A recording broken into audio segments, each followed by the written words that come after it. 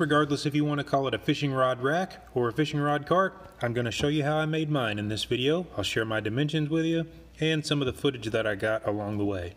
As you see in the picture there, I decided to make mine out of steel, but you could easily make yours out of wood using the exact same design and the exact same dimension. Mine is only made up of 6 major pieces plus the wheels. I'll give the dimensions for each of those pieces a little later in the video.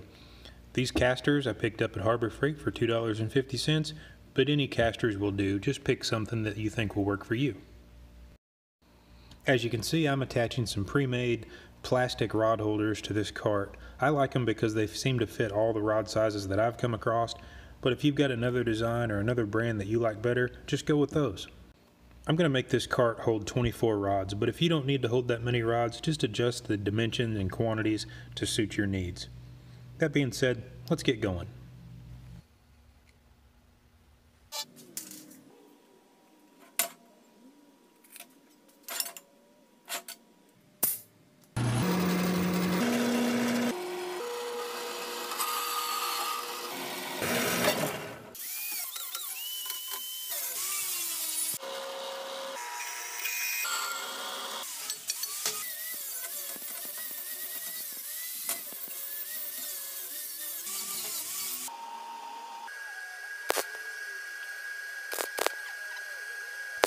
If your cart is not going to hold 24 rods, you're going to want to change the length of the trusses. The rest of your dimensions will be the same.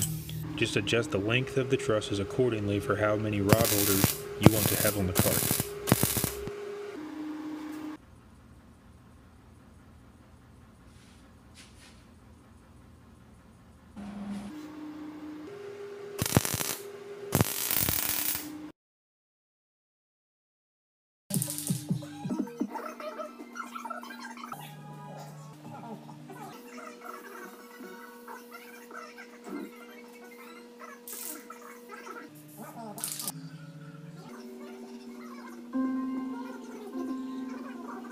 I just used self-tapping sheet metal screws here because the trusses are only 16 gauge steel, and that's pretty easy to drive those screws through. Well, there it is, folks, a finished product. I've got 4 hours of my time in this project. I've got some scrap steel that I just had laying around the shop. I picked up 4 casters from the local hardware store for like $2.50 a piece, and then a few more of these plastic rod holders. You can buy these anywhere you can buy fishing stuff pretty much in various different designs and colors. And you know, I'm not going to say that this is the cheapest way to build a home fishing rod organizing system. I'm not going to say that it's the best, but I'll tell you what, I can put 24 rods on here. It's on wheels so I can roll it around. It's super sturdy, it's stable. I think it's going to do the job really well. But better yet, I've more than doubled the storage that I had, which means I can go buy more fishing rods. What more can you ask for? I hope you guys have enjoyed this video because I've certainly enjoyed making it.